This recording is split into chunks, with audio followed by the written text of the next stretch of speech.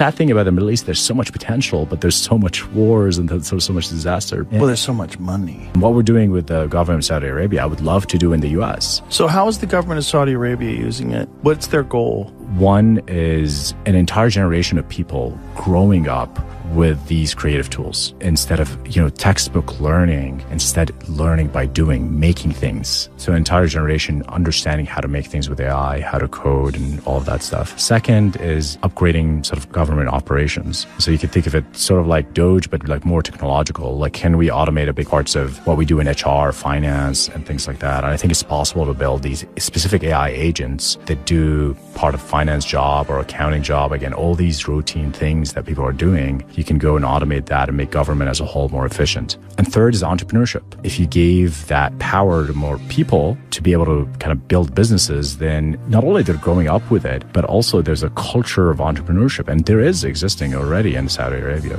I mean, the sad thing about the Middle East, there's so much potential, but there's so much wars and there's so much disaster. Well, there's so much money. There's also so much money. Yeah, but which is good. And I think it's good for the United States.